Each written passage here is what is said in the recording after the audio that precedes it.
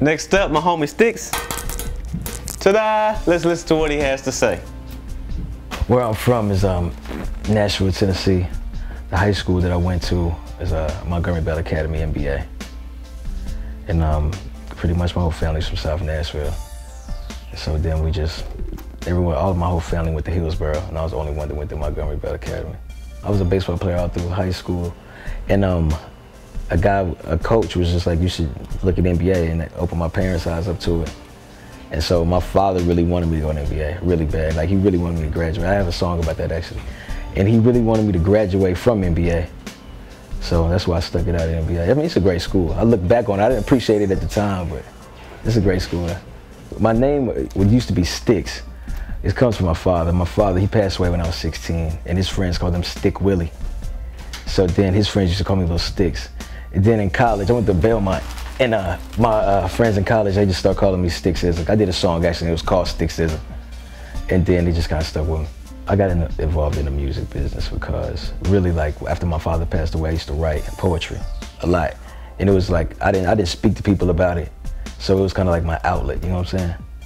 So, and then I went to Belmont for music business. And then, like, from there, like, it just took off with me, man. And then I just got into hip hop. Well, it's been, honestly, like, it's a blessing working with Craig King, because I've worked with a lot of people and they are shady, but Craig King is a really good guy, and he's really motivated, and he's really talented. So it's nice to work with, like, talented people that you can learn from. It's a blessing, really.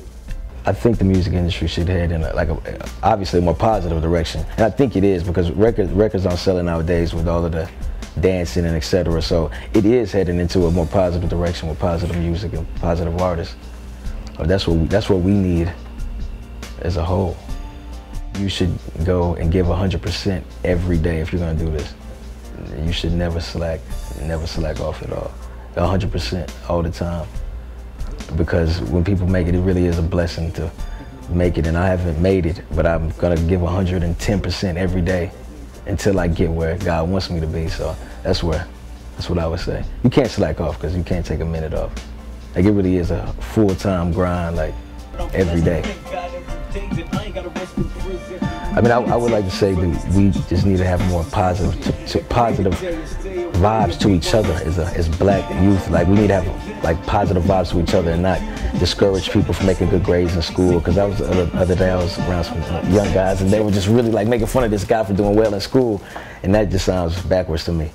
So I think, like, we should have, like, more positive energy towards each other. You know what I'm saying? Like, all around, like, in every category. Whatever you do, support them. Support everybody. Stop hating, basically.